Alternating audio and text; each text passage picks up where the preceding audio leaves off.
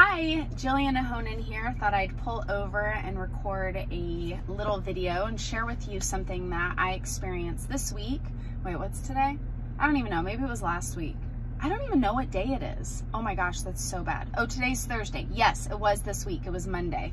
Am I the only one with this whole coronavirus thing, quarantine, figuring it out? Like, I don't know what day it is. Like, legitimately, I have to question it all the time.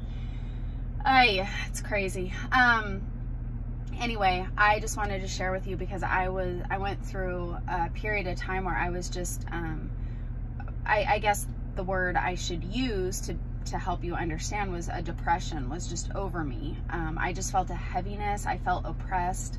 I felt pushed down. I felt like, I was army crawling through my day. Literally, I just felt like I was surviving, and I really just couldn't wait to go to bed at night.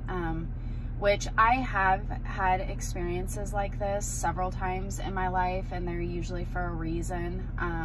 Something I'm going through is just hard or heavy. And so I kind of know how to function through depression until it lifts, whether it's getting into a heart of praise or just praying, or just sometimes depression is really grieving a loss. And so I don't want to talk about all the different whys for depression. I just kind of want to share with you just this one corner, one pocket of what I experienced that probably was more than a month. I mean, I felt like it was a lifetime, but anyway, I just felt heavy. I felt really, really pushed down every single day, and I really, really struggled to get through my days. I mean, yeah, it was awful and not fun.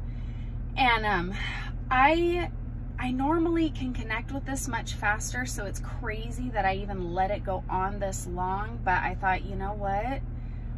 I really feel like this is worth sharing, because I think a lot of people live under this oppression or depression or this heaviness, and you don't need to. You don't need to. It's not yours, and God wants to lift it.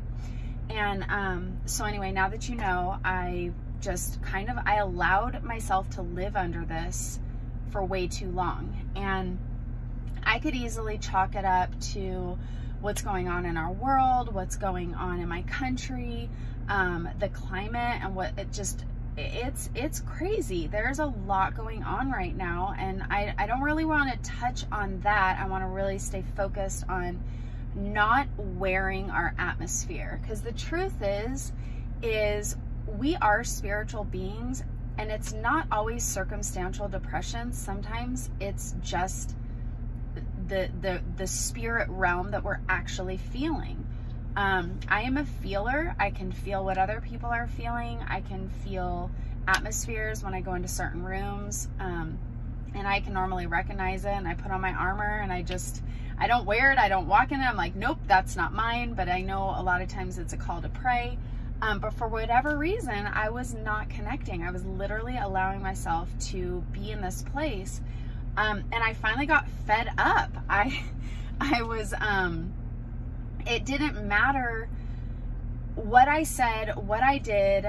I couldn't shake it, and I couldn't get rid of it. And I just was tired of army crawling through my every single day. And I just was like, surviving my life is not the call. That is not what Jesus died on the cross for me to have. He wants me to fully live. I'm fully alive in him, and it doesn't matter what's going on around me. He is my joy. He is my strength. He is my peace. And so I went out on my run, and I'm in a lot of physical pain right now. I'm believing that I'm going to get full healing, and I'm doing everything that I can, that I need to do to take care of it. So I'm in a lot of physical pain, but I'm one of those weirdos where I don't care. I'm gonna go running anyways because I like it. I need it. It's part of my time with God, and my worship time, and my prayer time, and it's just honestly my only time away from just the demand of being a mom and a wife. And so it's really important for me. So anyway, I'm in a lot of physical pain.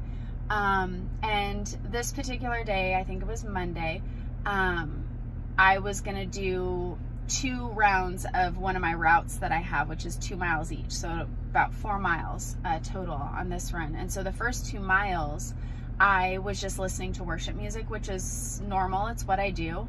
And just decided to put myself in a heart of praise. Really thinking like this is gonna lift this heaviness that I feel. And I still felt heavy. It didn't go away. And I thought, oh, okay, I really expected it to be gone with just listening to worship music, because a lot of times that works. And I started, like, those thoughts started creeping in, like, I'm in so much physical pain. I am so tired of this. I'm tired of this heaviness. I'm tired of feeling this way. I don't know how to get rid of it. You know, and what I realized is I was fixating on what I'm tired of and what I don't like. And that's the shift. That's what I did. I was like, wait a second. You know what? It doesn't matter if I'm feeling my atmosphere. This battle belongs to you, Lord. You know what's going on. You are a good God. You are always moving. You are always working. And I'm getting on your page. And I trust you fully, God.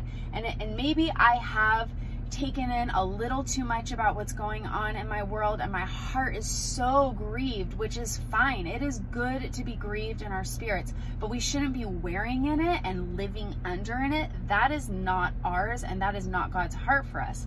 And I started to realize that I was living under this oppression. I was giving it too much power, and I started to declare the power that is in me, that belongs to me. And I started to say things like, the joy and the peace that is in you is mine. There is nothing that can take that away. It doesn't matter what circumstance I'm facing or what circumstance I am walking through. Peace and joy belongs to me because of Jesus. And I am claiming that peace, and I am claiming that joy, and I am declaring that over me. And I just started declaring the truth and declaring that God has got it. He has got my battles. He has got the world's battles. I'm going to get on his page. I'm going to follow him. I'm going to trust him. I'm going to speak out his truth. I'm going to love fiercely. I'm going to love well. And peace belongs to me because of Jesus. And his joy is my strength. And I'm going to wear that, and I'm going to walk in that. And then I started giving thanks. I'm in physical pain, but I'm still moving. And I'm like, you know what? I'm in physical pain, and while I believe that you're healing my body, and I am going to do the things that I need to do to get my body back in alignment. Thank you for the movement that I do have. Thank you that I can go out in this beautiful area and run and take care of my temple that is for your glory. And thank you for a refrigerator with food in it. And thank you for my children. And thank you for my hardworking husband. And thank you for my car. And thank you for my sunglasses so that I don't squint my eyes because the sun, I'm very sensitive. Anyway, and it sounds so silly. I mean, I started thanking God for just the tiniest little things I could think of. I'm like, thank you, God, for these trees. They're so pretty. Thank you, God, for these fluffy clouds. I love looking at them. Thank you for sunsets. Thank you for my Bible. Thank you for that freedom. Thank you that I can wake up and I can read your word every single day, and I could just soak in your truth. Thank you that I'm not afraid to walk outside of my door and talk about you. I just love the freedom that I have in you. And I'm telling you, that heaviness and that depression and that oppression that I lived under for over a month left, and it hasn't come back. It hasn't come back.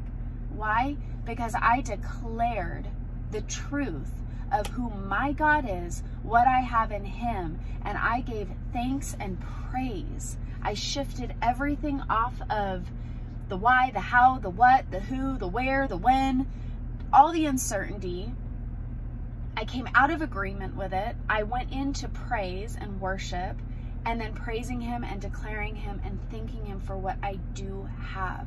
And I have been in seasons where I really didn't feel like I had a lot to be thankful for, because I felt like my whole world was turned upside down with really, really hard circumstances. And I wrote about a lot of them in my book, Life is Muddy. So if you haven't picked that up, you should. It's a good book. I'm getting a lot of incredible and humbling feedback on how it's really, really impacting people, men and women alike. So pick it up. But I do share a lot about the devastations that I've gone through. And sometimes it feels like you really don't have anything to be thankful for.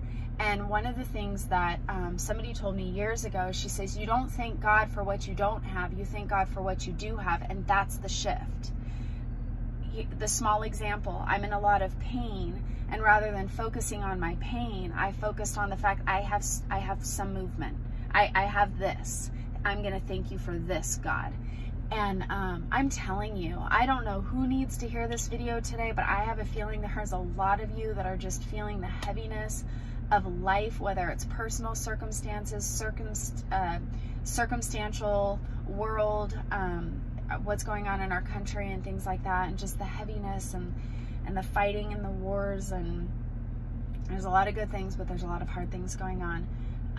Shift your focus. Remember who is in control. Remember that we're fully alive in Him, that God does not want us to half live and survive our days. He wants us to be victorious through Him. That means always, every single day. And honestly, I think about Paul, who was in prison and wrote the majority of the New Testament. I mean, the majority of his writings, he was in prison. And I'm like, the dude was free. The dude was at peace. The dude knew what joy meant in hard circumstances. And I'm not in jail, and so I really have no excuse.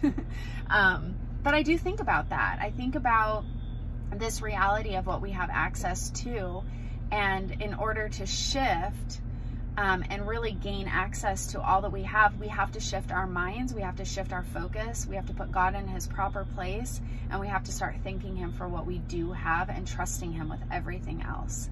I pray that this meets you. I pray that depression and oppression and any kind of heaviness lifts right now in the name of Jesus with just a shift of focus. I bless you, and I will see you again soon.